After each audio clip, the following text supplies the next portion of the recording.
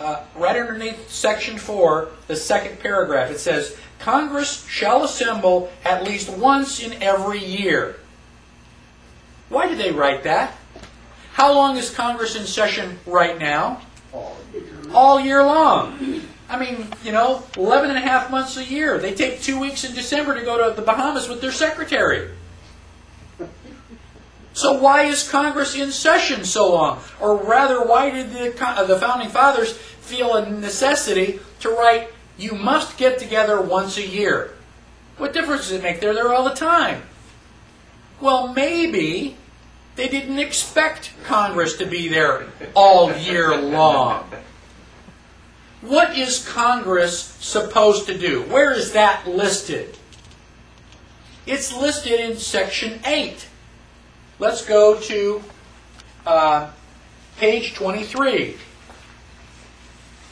In the middle of the page in your book, little booklet, Constitution booklet, says, Section 8, Congress shall have power to lay and collect taxes, duties, imposts, and excises every April 15th for anything they want. Isn't that what your book says? I have a different copy? What does your book say? To lay and collect duties, imposts, and excises, to pay the debts, provide for the common defense, and general welfare.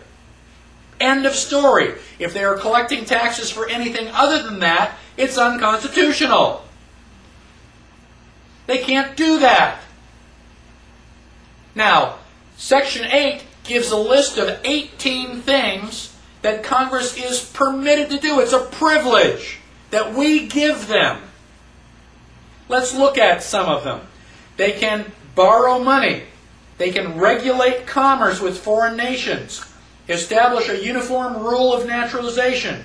Coin money and regulate the value thereof. Provide for the punishment of counterfeiting. Establish post offices. Promote the progress of science. Constitute tribunals to define and punish piracies. Declare war. Raise and support armies to provide and maintain a navy, etc., etc. 18 things. Those are the things that Congress is given permission to do. Anything that Congress is doing that is not in that list is, by definition, unconstitutional. Take a quick check. Show me Board of Education. Can you find it? Show me Social Security. Is it in there? They're unconstitutional. You can't do that. Now, they can build an army. They can build a navy. Okay, bang. You got soldiers, you got sailors. No Air Force. Okay, well, there wasn't an Air Force at the time. When they say and general welfare of the United States, is that where they come back and say, here's education, okay. Here's my... What is general welfare? General welfare means that it's got to be good for everybody. For the general population. That's the things that they specify, Michael, like the patent office and the trademark office. Those are the items of general welfare. They're That's right. Specifically. Now, handouts for food stamps or free housing and all that, is that general welfare? No, not unless everybody gets it.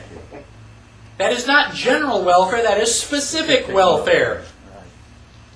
And that's where they've twisted these words around. What about public education? I'm opposed to public education. I'm in favor of everybody being really smart. But in 1953, we established the Department of Housing, Education, and Welfare. During the 1950s, students in the United States were #1 in math and science. Russia was a distant #2. We were so far in first place that we didn't even have to worry about it. Everybody was sending their boys and girls to the United States to get a good education. So now we've had the Department of Education for about 50 years. Can your kids read and write? If they can, it's not because they went to school. Currently, United States students are 21 on a nationwide or worldwide scale. We are no longer in first place. In fact, we are so far from first place, we can't even count that high. So, back to my definition of insanity. We've had the Department of Education for 50 years. You want to throw more money into it? No, let's eliminate the Department of Education. Let's start teaching our kids something. Homeschool them. They have a national spelling bee every year. The last 4 years in a row, the winner of the national spelling bee was homeschooled. The last year, the first, second, and third place students were homeschooled. You have to be a rocket scientist to figure this out? Your kids are going to school and coming back stupid. Take them out of school so they learn something. Congress is supposed to create an army. They did. They're supposed to create a navy. They did. What are they going to do next year? Well, you don't have to create an army. You've already got one. You don't have to create a navy again, so you can cross those two off the list. You're supposed to create post offices. Well, okay, we did. Maybe this year we got one more. Okay, we've got it. Now what? Well, there's not much else they're supposed to do. Go home! That's why the Founding Fathers put in that article about you've got to get together at least once a year. How often do we elect our representatives? Every other year. The Founding Fathers were paranoid that we were going to go to Washington, get elected, have a big celebration, and then go home. And never come back. They don't want the ship of state traveling without somebody checking in. And so they say, you've got to check in at least once a year. That all by itself gives you a strong clue that Congress is doing more than they're supposed to. Go home.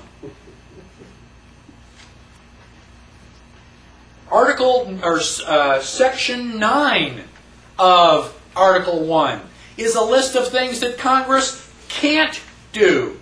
Now wait a minute. If we are giving you permission, and I've given you a list of the things that you can't do, anything that's not on that list, you can't do, right? Didn't you, you tell your kids, these are the things you can eat. Grapefruit, cauliflower, spinach. Anything that's not on that list, you can't eat. How about M&Ms? Is it on the list?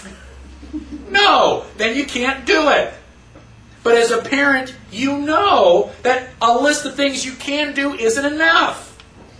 If you're going to go off to the store, you can say, these are the things you can't eat, and these are the things you can't eat. You can't have M&Ms, you can't have Hershey bars, you can't have candy of any form, just in case you didn't know from the first list. So we gave Congress, just in case you didn't know, a second list. Section 9 says these are the things you cannot do. Let me look at 9. On page 25, 9-4. No capitation or other direct tax shall be laid unless in proportion to the census or enumeration hereinbefore directed to be taken. So we're giving Congress power to tax. We already said that it was supposed to be enumerated, but we're going to go in and say, and you can't do any tax that's not based on enumeration. You can't. Are they doing it? Yeah. It's unconstitutional. Who's going to do something about it? Congress? No. It's our job. We've got to hold their feet to the fire. You can't do it if you don't know the Constitution. Section 10 of the Constitution tells the states certain things that they cannot do. Let's look at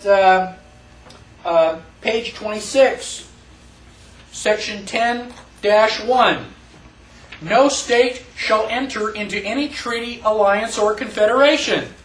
Why? Because you're already in a confederation. You're already part of the United States.